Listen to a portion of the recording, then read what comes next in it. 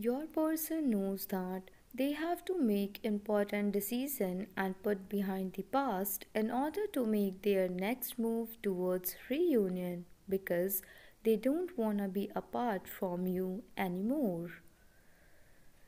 Since the day you went silent, both on physical and energetic level, your person missed this strong telepathic connection with you. They are about to send you signs because they want you and your attention.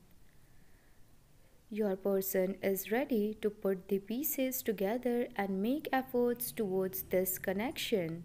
They had some type of major awakening in regards to their feelings for you.